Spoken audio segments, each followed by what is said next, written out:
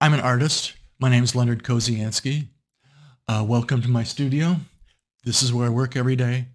And I'd like to talk to you today about a painting that I did back in 2016 called Summer Morning. I live in Annapolis, in downtown Annapolis, and I'm a runner. And I run every morning through downtown Annapolis, through the streets of downtown, through the Naval Academy, and around the historic homes. It's one of my favorite times of the day. And I do it every morning. I run 5 miles. And I'm part of a running group. And this is my running group. We run 5 miles at 6 o'clock every morning. Well, 4 mornings a week, year round, rain or shine. I've been with this running group for years. And here is a picture of downtown Annapolis. This is Church Circle, the center of downtown. And there we see the historic church, and the steeple points to the governor's mansion. Annapolis is an historic city. This is where George Washington resigned his commission as General of the Continental Army. It was also the capital of America during the Articles of Confederation. And it's the home of 4 of the homes of the signers of the Declaration of Independence. So it is an historic town, and it's a great place in the morning. But what's interesting is that the Church Circle bears a curious resemblance to this painting by Grant Wood called The Midnight Ride of Paul Revere. It's a painting that's had a big influence on me and in my artwork. So here I am in my studio, or here I was in my studio, and wondering what to paint next, staring at a blank canvas. So I sat down with my sketchbook and I started doing drawings, small drawings, 1 by 2 inch drawings, and trying to figure out what I was going to do next, experimenting with compositions, different arrangements of things, not quite sure what I was after. And then I sort of settled on this one moment, this one idea of the light pouring out of this building onto the sidewalk or onto the grass. And, as being sort of representative of that time of day, that early morning when the sun is just coming up, when it's dawn, and, it's halfway between night and day, and there are still lights on, and yet the sun is just coming up. So I like this moment. This is a pen and ink drawing in my sketchbook. So then I needed to develop this into a composition for a painting. And so I'm trying different arrangements of things to figure out what this composition should be like. And so I do a couple more pen and ink drawings, and these are about 5 by 7 inches, just trying to get a layout of what I'm after. So then I made this painting, or this drawing, a more complete drawing using value, creating a sort of a darker time. And very often when I start my morning run, it's dark outside, and we can see the stars. So here is that time of day, and we can see the light pouring out of that building. But I wasn't quite totally happy with the composition. So I continued working with that idea and developed this composition, where I brought the church closer to the foreground and had that building. I like the arrangement of the road leading back into the distance with those hills and the water. So this became the basis for an oil painting.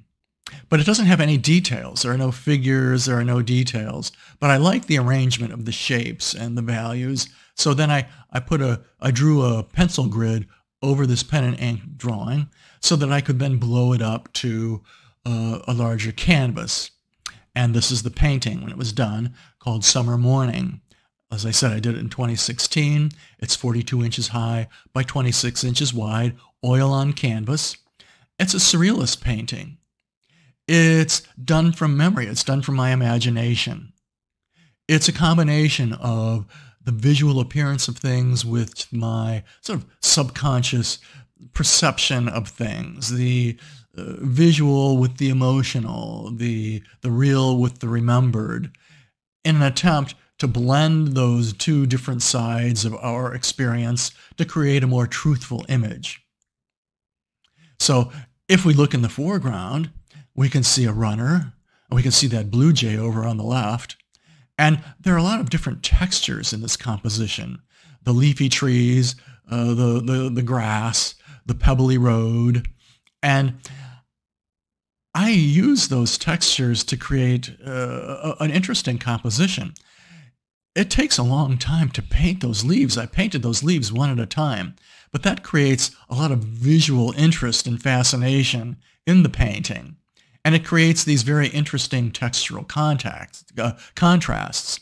But there's the runner casting his shadow on the ground, and there's that illuminated building pouring its light out onto the road and onto the grass.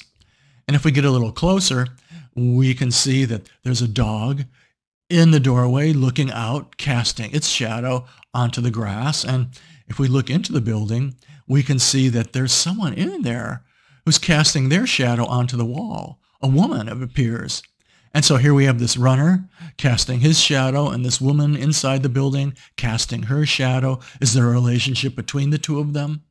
And this idea of light pouring out of a building is very much influenced by the artist Edward Hopper, a mid-20th century American painter.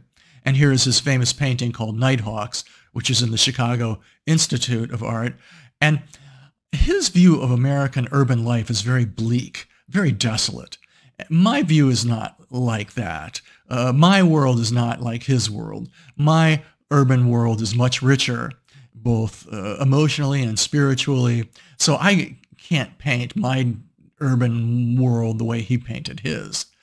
And here in the middle ground of my painting, we can see that I've got this church and with stained glass windows. So how do you paint stained glass windows and have them look illuminated? Well, what I did was I first painted the windows in pure white, and then when that white was dry, I glazed thin layers of transparent oil color over the top to create sort of a luminous color, a sort of a stained glass color. I also used that same technique when painting the clock face and the facade of the church. So I first painted those bricks with pure white, and then when that was dry, I glazed the blue color over the top of that. Same thing with the roof of the houses. I first painted them in white to create that sort of shingly look, and then I glazed the violet over the top of that. Same thing with the road. And this allows me to create much more luminous colors than I would be able to get if I just painted them alla prima. And here in the distance, we can see the boat over there on the left and those clouds and the water and the road and the cyclists. I'm not trying to create a sense of nostalgia or to try to set a different time period with that tri-masted boat over there on the left. Annapolis is a historic city, so we have a lot of these old boats coming into town. They're a major tourist attraction. They're a big part of contemporary life here in Annapolis. And those clouds are very much influenced by another American artist, John Rogers Cox. And his clouds, you can see, had a really big influence on mine. And there are those cyclists. And Annapolis is full of cyclists and runners. Annapolis is a real physical fitness kind of town. Probably because of the Naval Academy being here, and the midshipmen are always out running or cycling or playing football or something. So there are a lot of cyclists and runners here. In fact, I myself am a cyclist, and here I am getting ready for my Sunday morning run. And there I was in my studio, finishing this painting, summer morning, putting the finishing touches on it, getting ready to then varnish it and then frame it. And this is the finished piece, summer morning.